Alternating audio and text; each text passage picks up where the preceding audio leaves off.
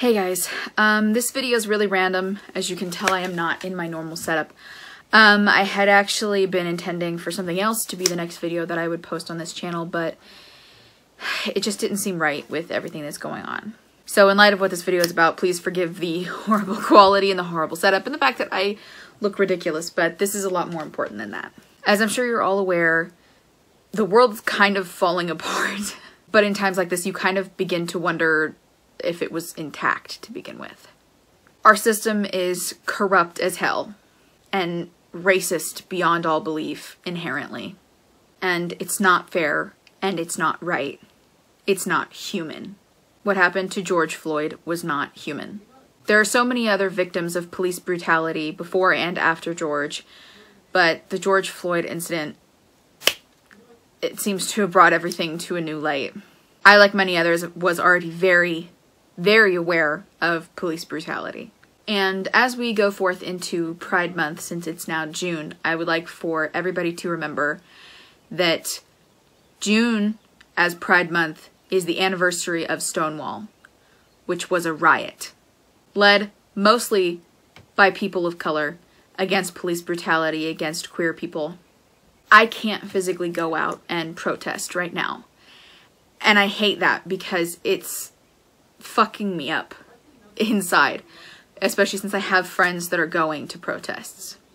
But in light of the fact that COVID-19 to a certain degree is still at large, and I live in a house with 4 other people that are heavily immunocompromised, I risk getting all of them sick and harming them quite severely if I go to a protest and am around a lot of people, some of which are unmasked. So I'm doing what I can from home, and I ask you to do the same. Unlike usual, I will not be linking any of my social media in the description below. The only thing that it will be in the description of today's video is going to be a link to a website that is a wonderful resource for things that you can do at home. The link will take you to a website that will help you find fundraisers to donate to, petitions to sign, and safety tips for those of you that are going to protests. I have already been donating, I have already been signing, I have already been passing on the link on all of my social media websites and to friends that are going on protests. I ask that you please visit this website and other similar websites to educate yourself on what is going on right now and to find out how you can help, whether you are out in the streets in the protests or you're stuck at home like I am. In the city that I live in, things are getting bad. A friend of mine went to a protest that was completely peaceful, and then police began to fire dispersal rounds and tear gassing them without warning. I saw videos, the protest was peaceful, and my friend and their boyfriend was tear gassed for it. Innocent people all over the country are getting shot, hurt, arrested, tear gassed, all sorts of things. And yes, I know that there will be people who watch this that are going to say, not all cops are bad. I'm aware. I know that there are cops in the world who genuinely join the police force because they want to help people. I am very aware of that, and I am very thankful to those, especially those that stand with protesters, not against them, that have listened to their comments, their complaints, and walked with them on their protests. And I am very thankful for those who are part of the police force that have done that. But this is not about the police officers that have done their job. This is about the police officers that have not. This is about police officers that have not been fired or charged for things that they have done against people of color. This is about officers like the one that murdered George Floyd. This is about officers like ones in my very own city who killed Breonna Taylor. Breonna Taylor was a woman of color who was an EMT that worked at 2 different hospitals during this pandemic. Officers had a no-knock warrant to do a drug raid illegally on her home in the middle of the night. They came in without warning, and she was shot to death by 3 of those police officers. Not only were they in the wrong house, but the man that they were actually looking for had been arrested earlier that day. And then upon defending their home and his girlfriend, Breonna Taylor's boyfriend was arrested for shooting on police and defending his home. As of right now, when this video is being filmed, the officers that killed Breonna Taylor have not been fired or arrested. I have heard that they are under investigation, but so far I don't think anything's actually been done about it. There are countless people that have not been brought to justice for what they have done. Countless people that have murdered people of color in cold blood.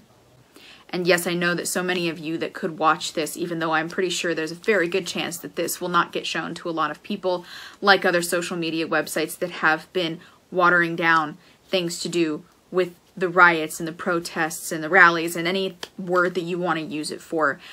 Things like TikTok, that I very sadly am a user of, have been suffocating it. I'm really hoping that YouTube is not going to do that. I know that a lot of people that are going to watch this are going to say things like all lives matter. And in retrospect, I know that. Black lives matter. Hispanic lives matter. Native American lives matter. Asian lives matter. Every single life on this planet, no matter your race, where you are from, your sexuality, your gender, any of it, all human being lives matter. But that is not what this is about. This is about the injustice being done on Black people. This is about them. Black lives matter. It is a statement that is true as the fact that the sky is blue and the grass is green, but so many people are finding every excuse in the book to try to have a rebuttal other than, yes, you're right. Black lives matter. And I will say it as many times as I physically have to. Black lives matter. George Floyd mattered. Breonna Taylor mattered. Every single victim of police brutality and hate crimes because of the color of their skin mattered, and it was too late before people started to recognize that until they were gone. Black people should not have to die to be noticed. They should not have to die to be heard, to be seen. I am not Black, but I see you. I am not Black, but I hear you. I am not Black, but I mourn with you. I am not Black, but I stand with you and I will fight for you. If you can attend protests, please do so. Attempt to do so peacefully. Protect yourself and the people that you go with. There is every chance of getting tear gassed. Please bring milk or solutions that can help if you get tear gassed or maced in the face. Please bring supplies like water or bandages, anything you may need from a first aid kit. Do not wear makeup to protests because I've heard that it can make the pepper spray and the tear gas stick to your face more and mess with those chemicals and cause those to further drip into your eyes. Put chilled milk into a spray bottle if you think there is a chance of you getting maced or tear gassed, and take it with you. Make sure you are bringing bottles of water for yourself and other people. Make sure that because the pandemic is still in full swing, to wear a mask. Possibly bring other masks for other people or bandanas if you have some sort of covering that you can pass out to others. If you can afford to bring supplies for other protesters, do so. Help your fellow protesters. Help each other. Stay safe and stay protected. Do not allow yourself to become dehydrated. Do not allow yourself to become sick. Do not allow yourself to become lost. If you are going to attend protests, do not post any pictures or videos with your face or other people's faces in them that can be used to try to arrest you after the fact. Do not click attend on Facebook events if it is a protest, because that can be used in your arrest weeks or months after the fact. Be as peaceful as possible, but do not forget that Stonewall was a riot. Do not forget that the suffragettes who fought for women's rights were involved in riots. Do not forget that the Boston Tea Party was a riot. It is sad and pathetic and horrible that this is what has to be done for America to listen. We should not have to come to this point that this is what has to be done for people to hear people of color. Black lives matter. And make sure that you live by that and you fight for them and you help them and you protect them whenever possible. To any people of color that are watching this, I stand with you, I fight for you, I do what I can even though I cannot attend protests at this time. I love you, honor you, and respect you.